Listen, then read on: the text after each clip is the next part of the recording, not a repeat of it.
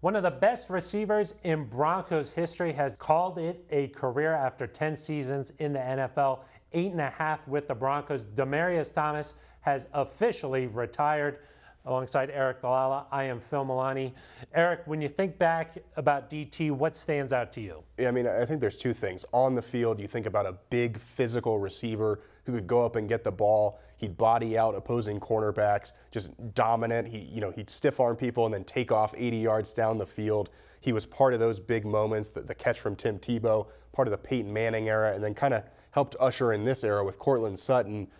But then off the field, Phil, just a beloved guy in the Broncos locker room, in the Broncos building. Was difficult to see him go in 2018, but just a fun-loving guy, a kid at heart, somebody, everything you want in a football player. Yeah, he was really a leader in that wide receiver room for so many years there. Every time there was a media availability, you wanted to hear what Demaryius Thomas had to say, always making jokes and that type of thing. But when you think about on the field, he's been a part of some of the biggest moments in recent Broncos history. That Tim Tebow catch in the playoffs to win in overtime like that. Such a memorable moment. Caught 509 from Peyton Manning. And then even Super Bowl 48, you forget most of that, but he set a Super Bowl record at the time. It's since been broken, but he had 13 catches in that game. Yeah, and then you talk about after Peyton Manning is gone, and people said, hey, well, is he doing this just because of Peyton Manning? Well, no, in 2016 has another 1,000-yard season, the 5th of his career, makes the 5th Pro Bowl of his career, and shows he's still a dominant receiver. I mean, even that year, you think of a game against the Saints. He goes up and he plucks one out of the end zone. You think of the 7-touchdown game against the Ravens for Peyton Manning. He catches a screen pass and takes it all the way. I mean, just so many plays that stand out from DT's career. So explosive, such a dynamic athlete out there on the field.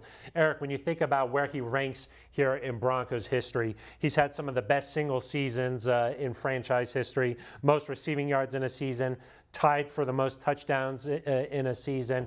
Where do you think he stacks up? Yeah, I mean, you talk about a guy who, had he had one or two more years, he's on track to pass Rod Smith's all-time records. Didn't quite get there, but certainly I think it's Rod and DT in terms of the top two receivers in Broncos history. And maybe it's a coin flip in terms of if you could just pick one to put on your team, who you'd take.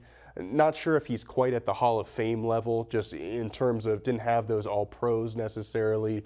And obviously a great era for wide receivers right now, but I think no doubt that he's going into the Ring of Fame sooner rather than later. Yeah, he benefited definitely from Peyton Manning coming right when DT was entering the prime of his career. He's second in the franchise record books in receiving yards, third in receptions. So we should be making our Ring of Fame plans, right? Yeah, a first ballot guy, no question in my mind. And it'll be exciting to welcome him back at some point. He is a guy that fans loved. He loved the fans. And you think about the Thunder and Lightning pairing with Emmanuel Sanders. I mean, those were some of the best times of this decade. And Phil, he had the best social media post of this decade when he tweeted the "Where yours at, young fella" picture of his Super Bowl ring to Josh Norman. That was as good as it got. That's a nice little roast. I'll admit that. I like a good roast from Demaryius Thomas every now and then. Part of the greatest statistical offensive season in 2013 with Peyton Manning and all those guys, Wes Welker, Julius Thomas, the list goes on and on. He had a tremendous career, so we'll be excited to welcome him back. It was tough when he got traded away and then happened to play Houston right away. Had a nice moment when he was out on the field there. Yeah, I mean, there's some players that you just have an emotional connection to because of how long they've been here. And DT has talked about when he came to Denver from Georgia Tech as a rookie, he was just a kid, and he had a lot of growing up to do, and he kind of grew up in Denver, became the man he is here. And just like we've said, a great guy off the field, a tremendous player on the field, and can't wait till he gets his name up there in the Ring of Fame.